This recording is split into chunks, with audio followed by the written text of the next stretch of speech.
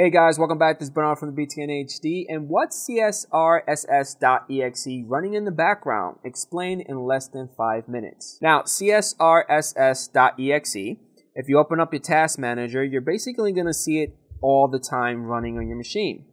So what is it? It's a client-server runtime service.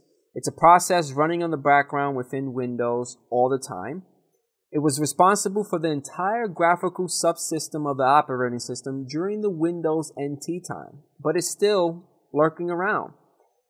It manages Windows, drawing objects on the screen, and other functions within the operating system. Eventually, all the roles that the csrss had was moved to the Windows kernel. So, come on, that's very important, right? But it's still responsible for the following: the Windows console, shutdown process, which is extremely important, and many other critical functions within the operating system.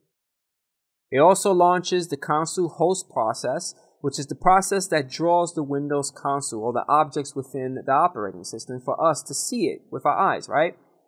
Now, can you disable it? Now, this is a very easy answer, and you can't disable the process.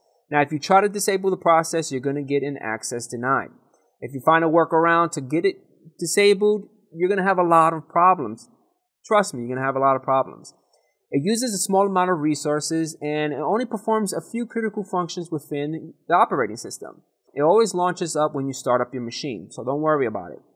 Now, if that service doesn't start up with your operating system, most likely you're going to get the blue screen of death, and that's a no-no in the IT world. Now, you probably heard someone tell you, oh, it's a virus. Now, the process is normal when it runs within your Windows operating system. Now, I've heard and experienced that tech support scammers will try to get you on this and make you open up the task manager and say, okay, did you see this csrss.exe? That's a virus. Now, this file only lives within Windows System 32.